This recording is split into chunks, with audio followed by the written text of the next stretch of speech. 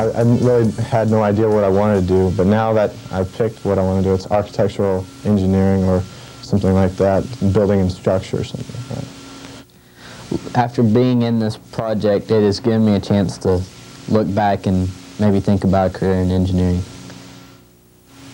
I always wanted to be a doctor, and I've gotten into the Air Force Academy, and we have to take engineering classes at the Academy no matter what we choose to go into.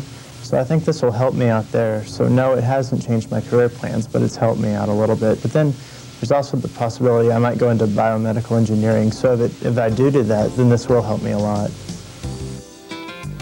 At the next meeting, the team broke up into smaller groups to brainstorm. They only concentrated on the concepts that were common with all the robot designs from the previous day. This allowed all the groups to focus on the same issues and come up with a final design. All the final design proposals were presented to the team, and the engineers determined which designs were feasible. Next, several prototypes were built so the team could test each concept to make sure it worked.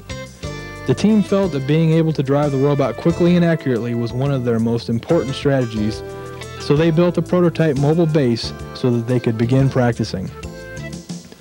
Much of the time, the team was divided into separate focus groups, but at the end of each meeting, the groups would come together and present progress reports.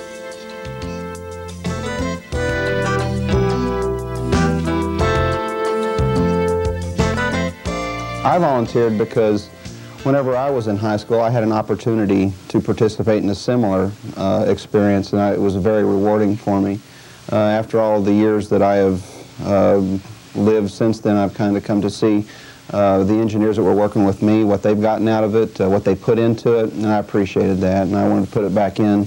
Maybe somebody will get a better idea of what it's like to be in industry, and I wanted to be a part of that. It was decided earlier in the project that the team's primary strategy would be to get the small balls into the bottom of the goal faster than any of the other teams.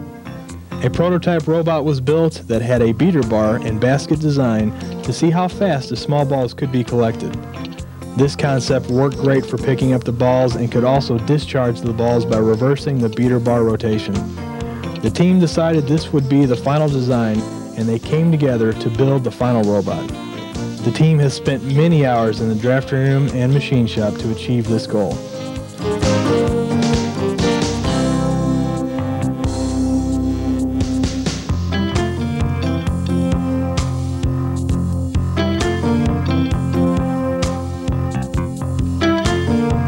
When we heard about US First, we were all excited about the possibility to participate in the competition. But we knew it would be a strain on our engineering resources, it would be time-consuming, and it would be a challenge to work with high school students. But when you see seasoned engineers that face complex problems daily that are now getting excited about what sprocket to put on a drivetrain, you know you've pressed somebody's hot button. And when you see students take charge in situations that would intimidate most adults, that's evidence that the process achieves what it sets out to do. On behalf of the entire Baxter Bomb Squad, I would like to thank Dean Kamen and his US First organization for their desire to keep engineering and technology first in the U.S. I would also like to thank Fern Laux for providing us the opportunity to participate in the competition.